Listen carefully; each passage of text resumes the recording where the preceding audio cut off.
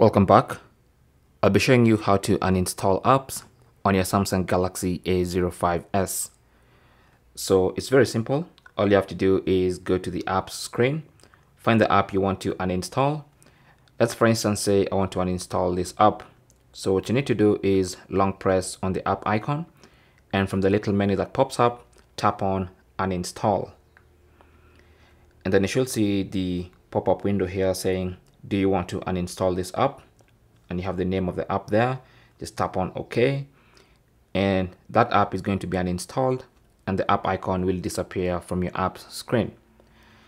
Now another way of uninstalling apps is by going to settings, and on the settings page scroll down to apps. You'll see a list of all the apps on your phone. Just go ahead and look for the app you want to uninstall.